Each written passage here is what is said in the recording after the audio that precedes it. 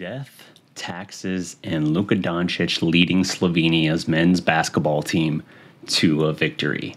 All of these things are inevitable as Luka Doncic now moves to 16-0 when playing for his home country as Slovenia takes down reigning world champion Spain 95-87 in a game where Luka narrowly misses out on a triple-double, but only attempts 7 shots. He was 2 from 7 from the field, and Spain really tried to junk up this game a little bit, play physical, but again, as I've been saying, the complete team of Slovenia is able to work around it. Now, this is a game where Doncic easily could have had 20 assists, but even still, he was able to control the game while his teammates, particularly Toby in the fourth quarter with double-digit scoring there, he posts a big double-double in this game. His teammates are able to rise to the occasion and help lift Slovenia to this impressive victory. While the first 2 games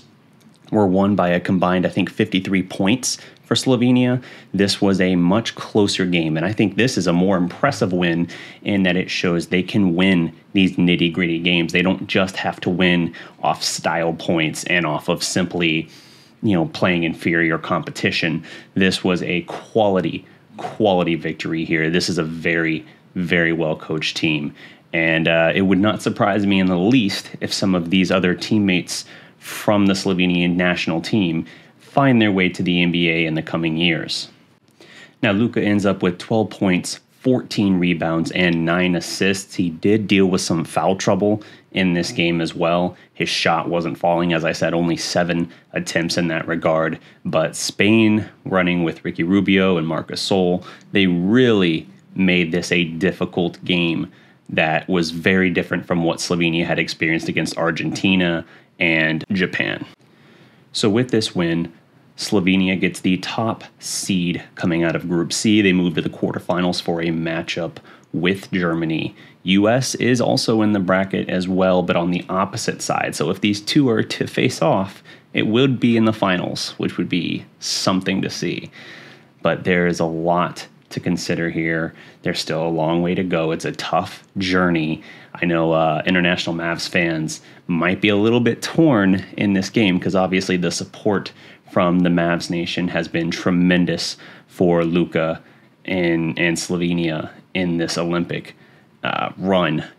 But because of the Dirk connection, we got a lot of Mavs fans in Germany. So this is going to be a little bit torn, I imagine. And I'm curious to see how the response comes about. So I mentioned earlier Toby's big double-double. He had 16 points and 14 boards. Very, very key in the fourth quarter. I think he had 10 or 12 points in the fourth quarter alone. Came up huge there, but so did Kankar with 22 points. I might have butchered his name there. I apologize. But he led Slovenia with 22 points as well. So Luka's teammates picking up the slack a little bit. Yes, Luka was able to really impact the game and have a big presence despite very little shooting and not a whole lot of scoring. But even still, you see how if he just has teammates that can lift him up a little bit, uplift him where he doesn't have to drop 30, 40 points a night for us to have a chance, you can go really, really far. The notion that Luka can't take Dallas far because of him is a joke. And it's been a joke the entire time, but this is just really well illustrating that point, I think. Ricky Rubio had 18 points for Spain, but he did miss a big 3 that would have tied the game at 90. And, sometimes that's just the way it breaks. Spain is a very good team. There's a reason they're the reigning World Cup champions in basketball. And this was the biggest test for sure that Slovenia has faced thus far. The big thing here in this game, Slovenia's closing this game was phenomenal. Slovenia closed on a 19-5 scoring run to take an 8-point victory.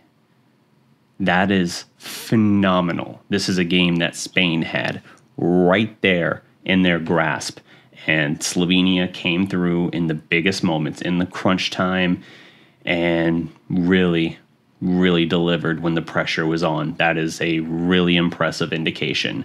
It doesn't matter that this is the country's first basketball exposure in terms of the Olympic play. It doesn't matter that this is a team that internationally, a lot of people, I think, looked at this, or at least in the Western world, looked at this and said, yeah, it's Luka and it's a bunch of okay European League players. It's better than that. It's so much better than that. Now, I'm not going to put the cart before the horse and say, like, oh, pencil them into the final. They've still got a tough road ahead.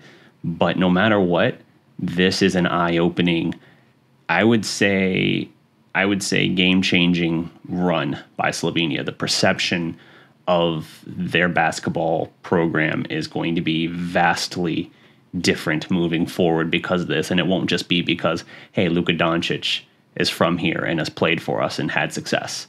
It's the whole picture now. But that pretty much wraps up the game here. I'm curious to see how Slovenia handles the game against Germany. Meanwhile, we're going to have the US, France, and Australia are also still in the mix. So this is going to be tough. France has won the last 2 games against the US, so by no means should the US be penciled in. Just something to keep in mind. But that's it for my time, guys. If you haven't already, drop a like, leave a comment below, subscribe to the Dallas Prospect, and until next time, remember, every legend was once a prospect. Peace.